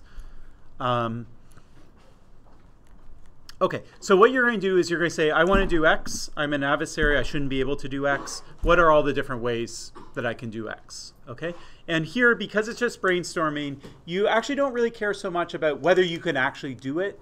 Right now, it's really, so a better name for it is, we call it a threat tree.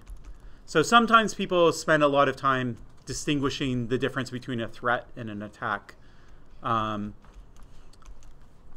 way I think of it is, a threat is like, that might work, right? It's a threat, right? An attack is like, it does work. I tried it, it does work, therefore now it's an attack. It's an actual vector. Here we actually just want threats, okay? In other words, if there's something that might work, but you haven't verified it, you don't know whether it will work for sure, you should include it in your tree.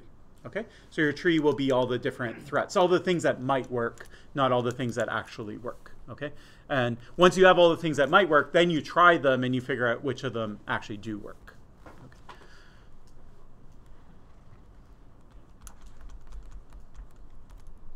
So include all potential threats.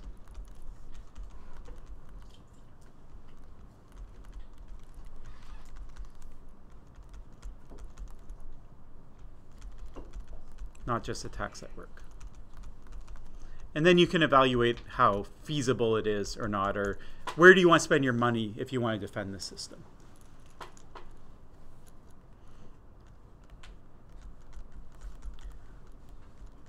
The objective of structuring your brainstorming in this way, so it's going to be structured as a tree.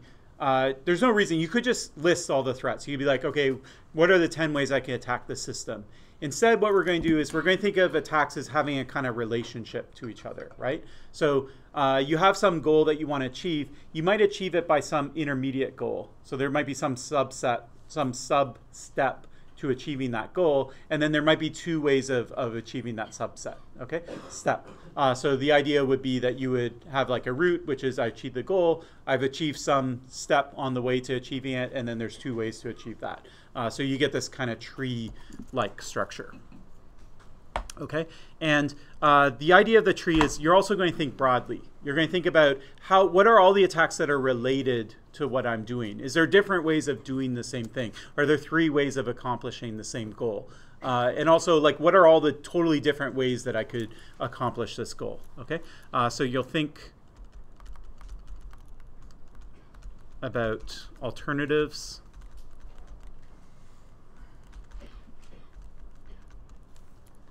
And hopefully you'll think broadly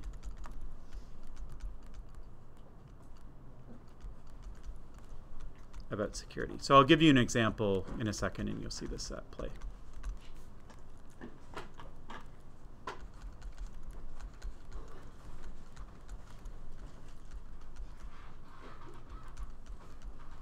If you're stuck at attacks, you can use Stride. So you can be like, okay, is there anything spoofing that I can do here? Is there any way to use tampering? Is there any way I can use repudiation? Is there any way I can use information disclosure, denial of service, escalation of privilege? Just like all the other general things, you do need expertise. Okay, so it requires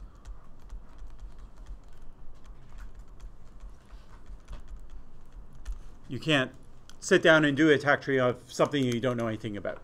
Okay.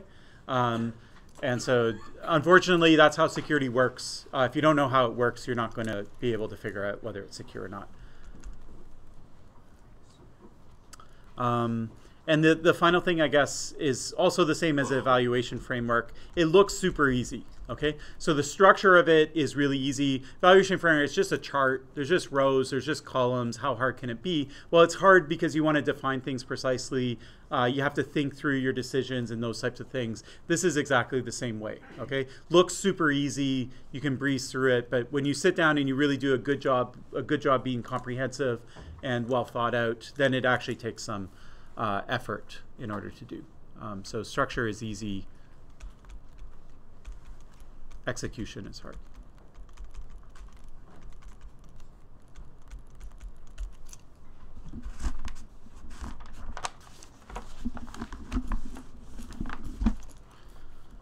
Okay, so let's do an example.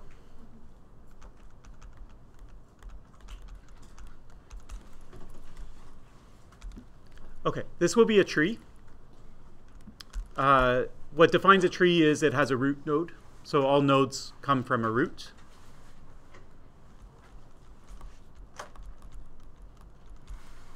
What we're going to put in the root node is a specific attack on a specific system. Okay, so an attack tree or threat tree is not going to find all the security problems with the system. They're actually, you do one tree per possible attack. Okay, so if you're evaluating a system, you might have lots of trees for your system.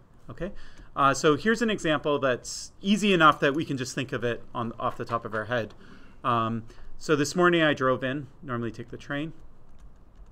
My car is sitting in the library building, which is a parking garage. Okay, I have a ticket, it's in my pocket. So when I leave, presumably I'm going to pay like something like $12.50 in order to leave because I came here very early in the morning. All right. Now, I actually don't want to pay that money. You guys are going to help me. Okay. So my goal is I want to be able to leave a parking garage without paying. So that's an attack on a system. So the attack is leaving without paying, and the system in this case is the parking garage security infrastructure writ large.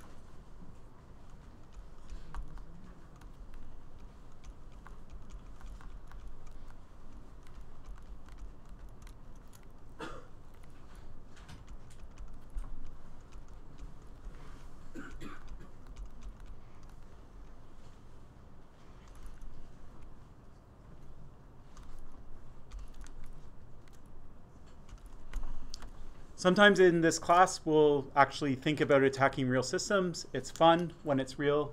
That doesn't mean you should go out and do it. Okay? You can laugh all you want, but seriously, you know, we're all, we think about ethics. And so just because you can attack a system, you absolutely should not do it. Okay. How do I do it? Piggyback. Piggyback. Okay, so piggyback, what does that mean? Okay.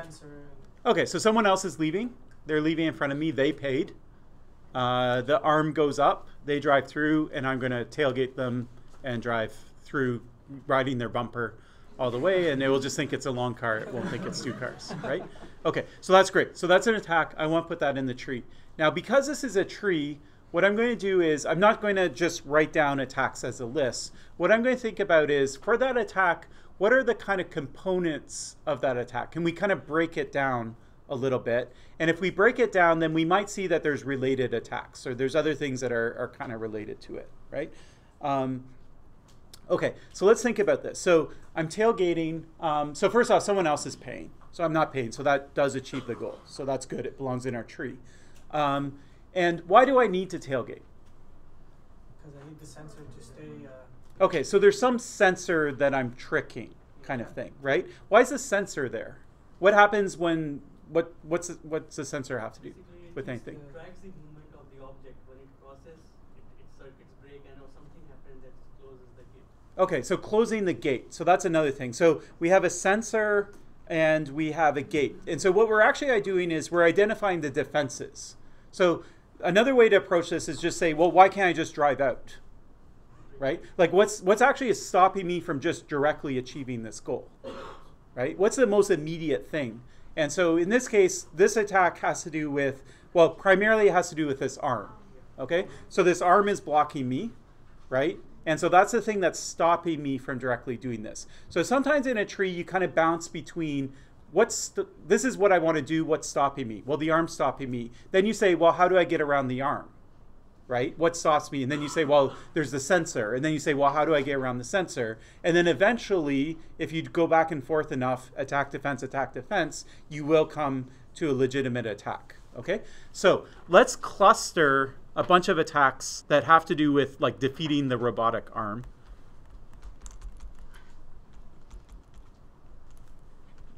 So we'll pencil this in as a kind of intermediate step.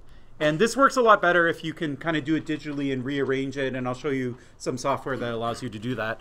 I kind of have an answer that I'm going for, so I'm going to organize it the way I want. But anyways, so we can put tailgating here.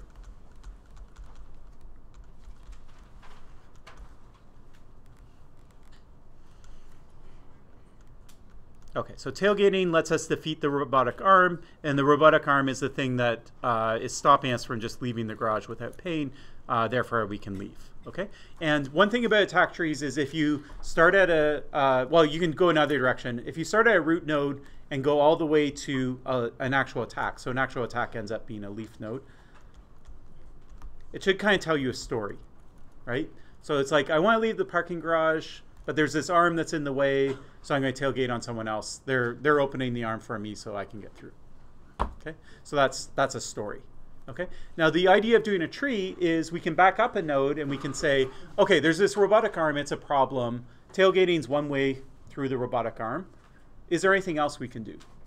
Is that the only thing that we can think of to defeat a robotic arm that's stopping you? Means arm is probably motorized.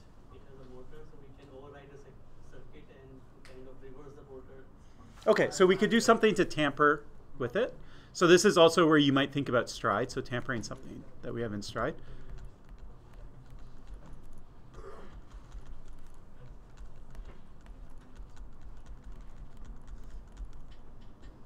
Okay, so I can hack the controller, the control system that controls the arm. I can give it a command to open, and then it opens, and I don't have to pay.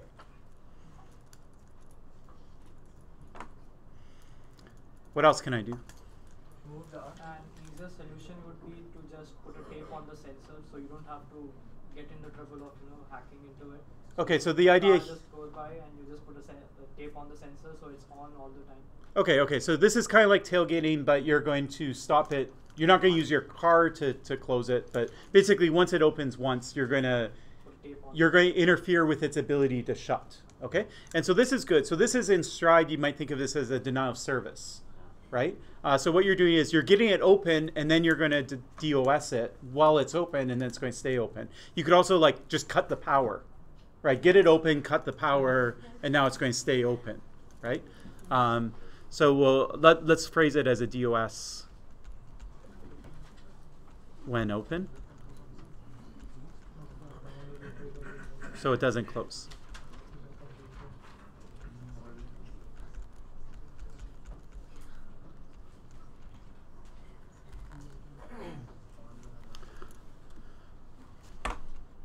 I could just drive through it. I mean, how strong is it? It would cost more than the 50K. Absolutely, absolutely. Yeah. Now you will get caught, right? There's security cameras and things like that, but it does achieve this goal.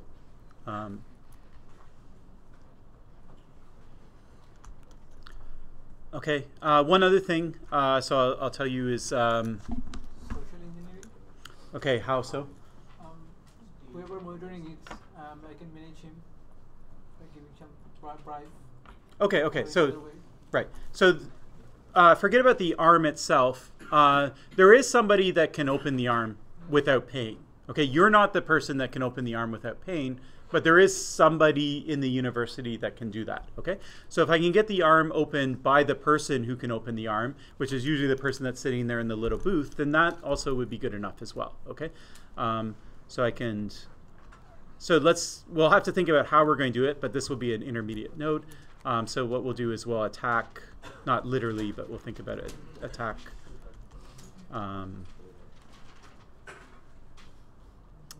operator. Sure. Okay, so not a physical attack, but how do we attack them? Okay, so one thing is social engineering. So we tell a good story about why we need it open. You know, I'm here like for the company that makes this or something like that. I need to test it. I don't know, something there. What else can we do? How is it that the operator actually? How does the operator actually open it? So they usually have a key, and so what can you do with the key? You can steal it.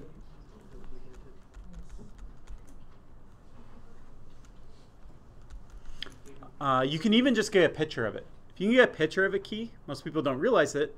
You leave your keys lying everywhere. If I can get a picture of your key, I can 3D print a key, and now I have a key. So it's kind of theft, but it's more of a digital theft. So we'll call that surveilling or observe key observation.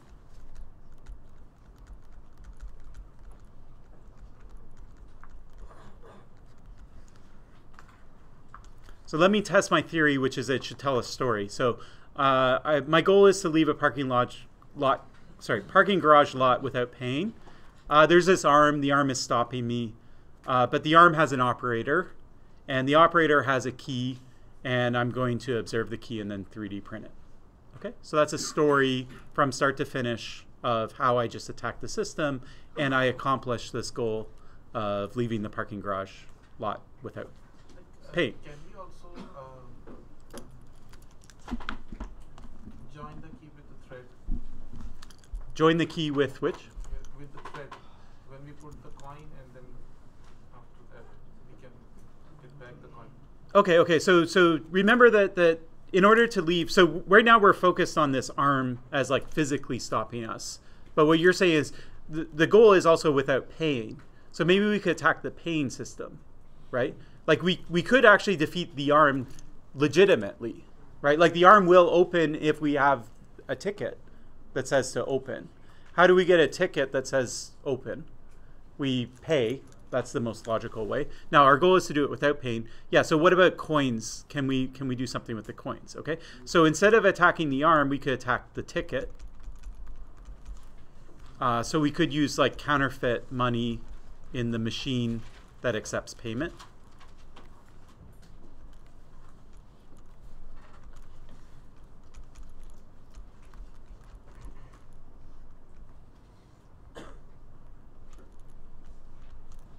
The ticket itself, I mean, it has some technology on it. There's a magnetic barcode. Presumably, if the right thing gets printed on this magnetic barcode, maybe it's signed, maybe there's some crypto, maybe there's not.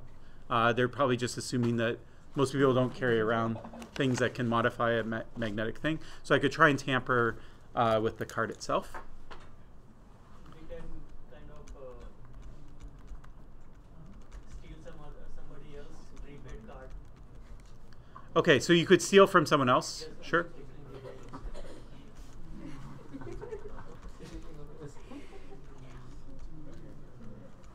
In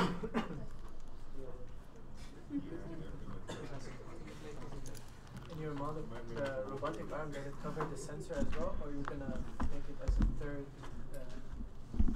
Well, we can think about that. So the sensor, how's the sensor? Tell me a story about why the sensor matters. Because the sensor can be jammed. Okay. Like the robotic arm is just a physical barrier. Yeah. But the sensor is also operating the arm itself, so the sensor can be an attack vector. You know? Absolutely. So I agree 100%. I'm just saying, put that in the context of an attack. Tell me an attack that lets me achieve my goal that somehow involves the sensor. So the tailgating's one, right? Probably I have an RFID. I can just tap it on. I'm just. Yeah. No. I encourage the brainstorming. Yeah. Like, So think it through. Probably it's a low frequency. I can jam the frequency of the sensor. No, Okay. from Yeah. the- So I could definitely somehow modify the sensor itself. Yes. But how does that actually achieve the goal? If an accomplice will just try to enter the garage, but not just taking the tickets and leaving without crossing the robotic arm. Okay. So if I have to pay for, what happens if I go in the garage, I get a new ticket, I drive around and it's full, and then I leave within 5 minutes? You should not pay. I don't pay. It's free, right? It's free for the first 5 minutes or something like that. So what if I just get a new ticket, right? So I go in, I have this ticket that I got in the morning. How about before I go and pay, I just walk up to the machine that's giving the tickets out, and I press the button and I take a new ticket, and then when I leave, I use the new ticket. That doesn't work if you walk. Yeah. Okay, why doesn't it work? That's your answer. That's the sensor. Okay, so that's one way that a sensor could factor in. Okay, so my goal is I don't want to pay. I have this ticket. I don't want to pay for it, so I want to get a new ticket. But this doesn't work, right? So this is what I want to go, but then there's this defense, and the defense is this weight sensor.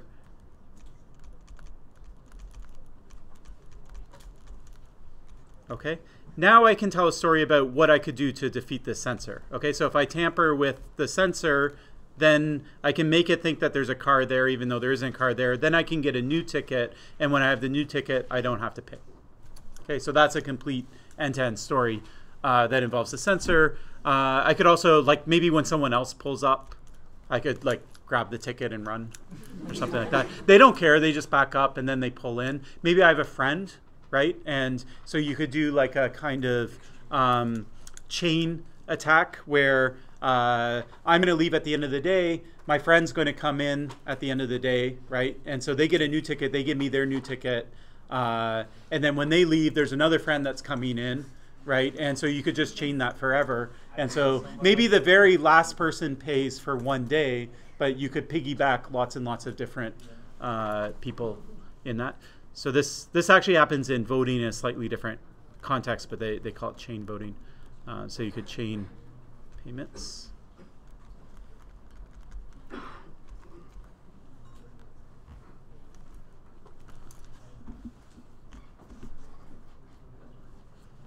Another thing, let's go back to Stride. What's the R in Stride? Does anyone remember? Repudiation. What does that mean? Saying that you did not do something. All right, so you say something that you didn't actually do. Does that apply? Is there any kind of repudiation kinds of attacks? Yeah. You said you already paid by attending. Okay, so what if you go to the operator and you say, you know, actually I paid, but the payment didn't go through, or like it didn't work or something like that. So that could be in terms of social engineering. I already paid.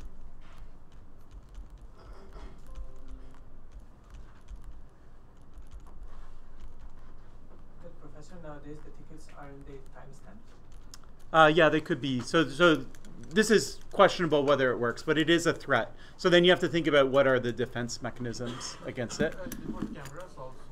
Like Yeah, absolutely. And if you drive through it, there's cameras as well. So later we're going to do something with this attack tree, which is we're going to think about how are we going to prevent all of these attacks. So that's there. I'll tell you one story that happened accidentally. So I had this in my wallet, and somehow it got bent in my wallet. The minute it got bent, it wouldn't read the barcode. Okay, so it wouldn't work. So then I pulled up and I said, I'll pay, but like it doesn't work. And they said, don't worry about it. You know, just go, kind of thing, right? And so that's something that maybe gets you at once. If every day you show up and you're like, oh, my card's bent, maybe that's not going to actually work. But that's a kind of repudiation kind of attack. So it's all sort of a denial of service too. Like you're damaging something that's a component of the system that's key.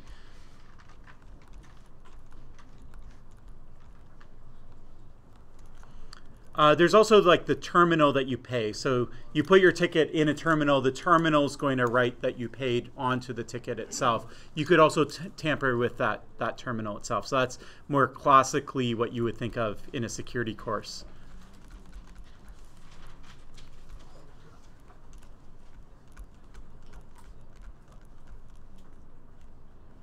You could also DOS it. So I've been in the parking garage where it doesn't work. Right, the credit card system's down or something like that. What do? They just leave the arm open, right? And anyone can leave at that point.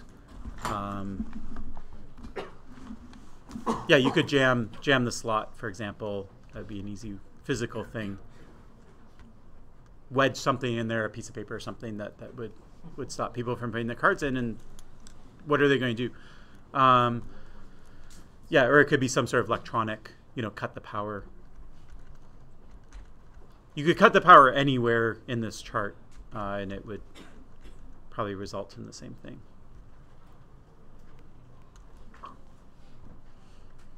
Okay, so anyways, anyone have any other awesome attacks? What if we drive through the same way we came? Yeah, so you could try and exit through the entrance. So you would have to assume that there's an arm on both of them, but if there isn't an arm, then certainly you could do that. So we can put that here. So we can either just drive through the arm, or if there's no arm on the entrance, then we could drive through the entrance. There is an arm also, we have to just take the ticket, we don't have to pay. If there's an arm, you have to take the ticket. Why? In the entrance also. Oh yeah. So you can try and take a new ticket at the entrance. So we covered that here. That's this kind of subtree here, yeah. On the terminal, we can still not another like credit cards because there's a low security just putting the cards. Sure. Okay, so you could try and steal the money to pay for it using the terminal itself. So you see this a lot with ATMs where you put a little barcode reader outside the slot where people are putting their cards in. And so this is called skimming.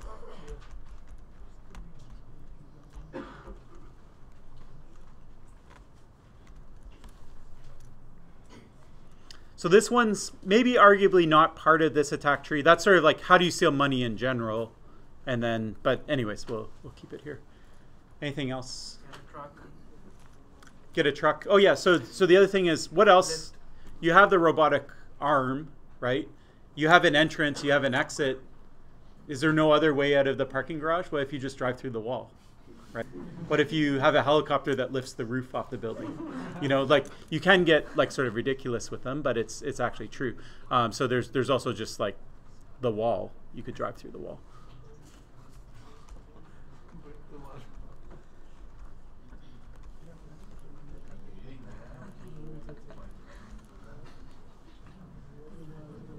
And if you think it's expensive to replace an arm that someone drives through, well, that might be why the arm is so cheap, is so that people don't drive through the wall, because they can always just drive through the arm. Yeah? Is there any escalation of privileges like the person who works in the parking lot, he don't have to pay, so if we get it back, then we can get it there. Yeah, exactly. So what is escalation privilege? So you're not privileged to leave the garage without paying. So can you find some loophole where somebody, for example, who is privileged to leave, and so this could fall under social engineering where, if you're maintenance or something like that, then maybe you have privileges. Maybe they don't have to pay. If you take some stickers and you put Concordia and like a serial number on your car and it's white and it's unmarked, it might look like some Concordia vehicle and they would just let it out. It could be, trying to get the key is a kind of escalation of privilege as well. Yeah. Okay, other ideas? You can start the fire now, so to evacuate. Yeah, okay, so that's fine. So that's sort of like denial of service. In this case, they're not going to wait for everyone to put the thing in, so they might just lift the arm for it. Put it here, alarm.